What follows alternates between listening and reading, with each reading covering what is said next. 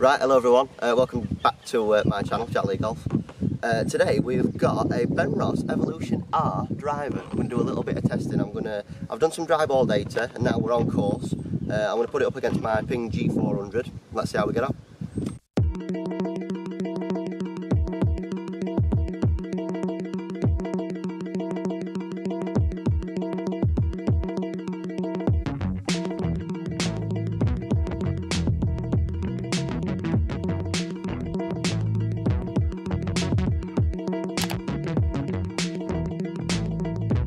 Right, so we've got two Bridgestone Tour B XS, same balls that Tiger Woods uses. One's got blue dots on and the other's just plain with a red line, so I'll be hitting the plain with the red line one with my G400. The blue dot is going to be the Benross one. I'm going to hit two shots on a few different holes and we'll kind of compare where they go, see if there's any difference or not. First up, Benross.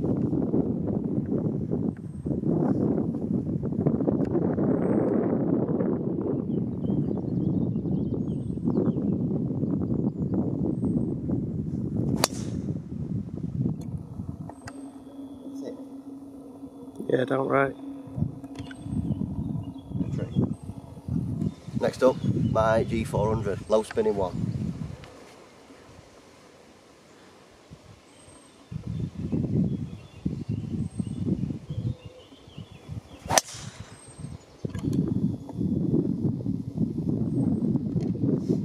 Right, let's head up there, see where they've gone. So we've got Benross here, just in right hand side at fairway. And we've got, if you zoom in over there, that is Ping. So very similar in distance. Both of them were a bit dodgy strike wise, but it is early. You need to let me off at this early point it round, I think. So yeah, we'll play out a second shot, see where it goes, because of course there's no point in a good drive if you can't finish all out with it as we normally do. So let's see how we get on. Right, 220 left into this par 5. I've got a 3 iron.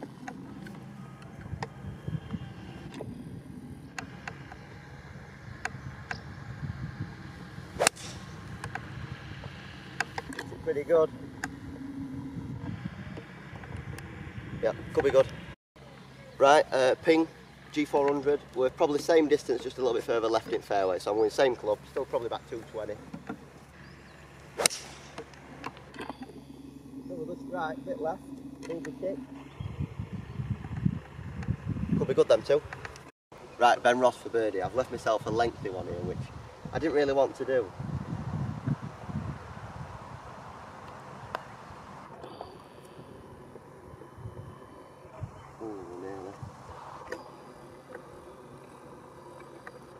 Par for Benross. Ping for birdie.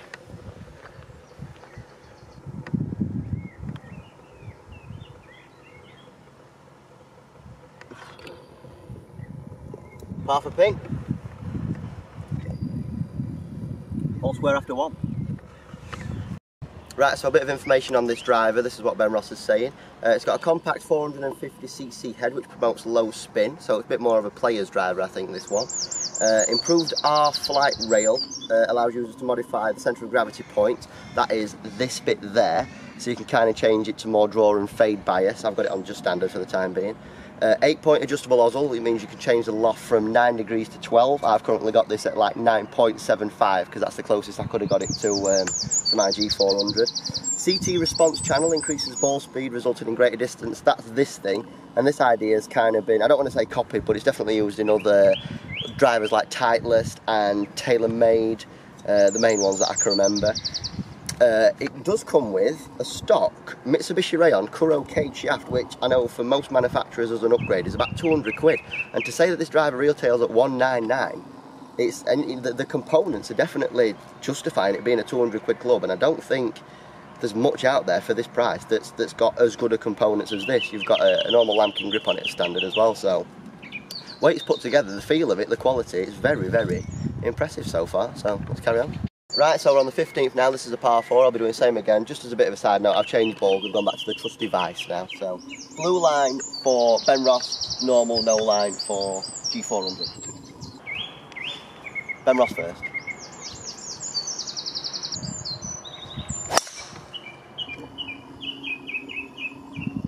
Okay, good one. A little bit toey, but it's a good one. Right, G400.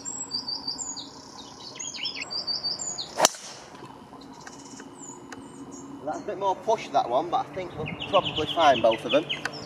Right, so this is ping, green side, only about 20 yards away, green's all the way back up there. This is ping, and if we go to the other side, not too far away at all, you will see that Benross is just there.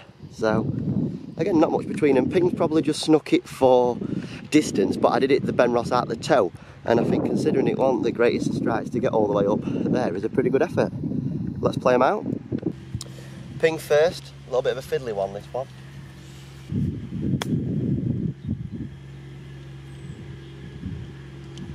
Played it quite well, not bad.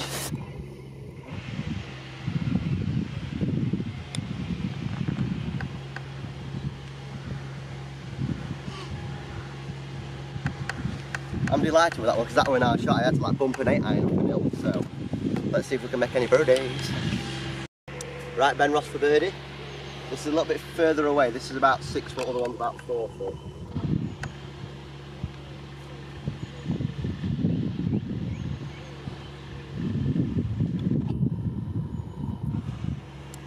Wowzers.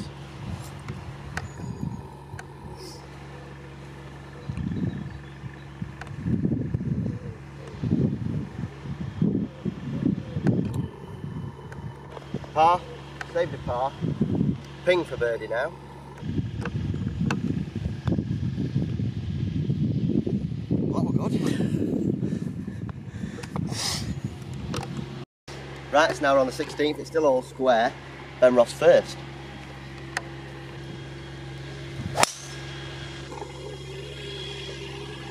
A bit drawy, I don't know if it's a bit too far left. It could be good though.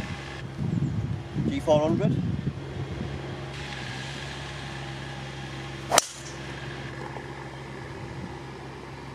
That one could be on green. Yeah. So, impressions so far, it's set at 9.75, but I don't know because of the head shape or whatnot, it does look more lofted than mine, and mine's 10 degrees, which is a bit strange. It does say that it's quite a low spinning driver, but with the dry data that you've either seen before or I'm going to show you now, you'll notice that it does climb a bit more than my G400. I think that's to do with the weight being more further forward in my G400, so it does knock them spin numbers off. Would it go in my bag? It could do, it definitely could get in there, but because of like potential maximum distance, the G400 is going to stay in. It's probably a bit less forgiving than the Benross, that is one thing that I will say about it. We've seen a toe strike go just as far as a normal kind of good shot, but because I know if I'm having a good day and my G400 is coming out at middle, it could go 20 yards further because of that lower spin number, so. Yeah. Right, ping has found its way into this kind of green side bunker. If you can zoom in on Benross, Benross is like, what, 2 yards off at green?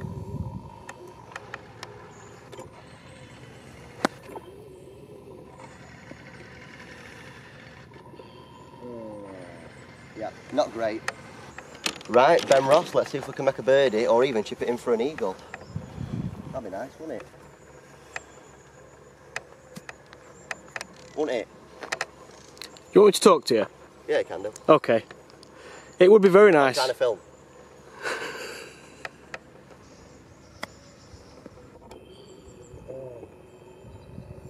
I mean, I could try and make my chipping worse, but...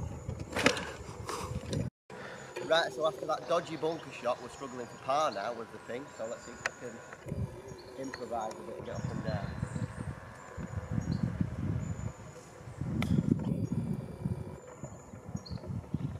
Yeah, not bad.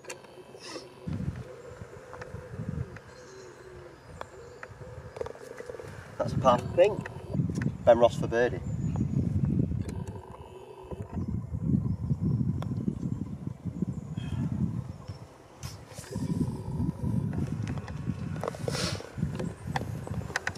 Much improvement needed with the putter, I think.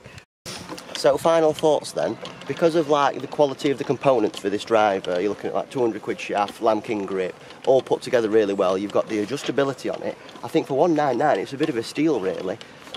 For that kind of money you're looking to go into the second-hand market, but the only problem with the second-hand market is you can't get them custom built for you, can't get them custom fit. And the big thing with Benross is that they offer a great custom fit service, and whatever you need, whatever spec you need. I mean, I've got this in extra stiff, which is very similar to the driver I've got at minute. You can get it tailored to you. So yeah, Benross Evolution are, for the money, pretty good. So do your jack impression again.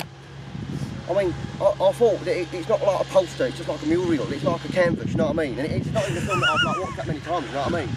Danny, I'm not even bothered by it. Yeah, babe, I know, babe.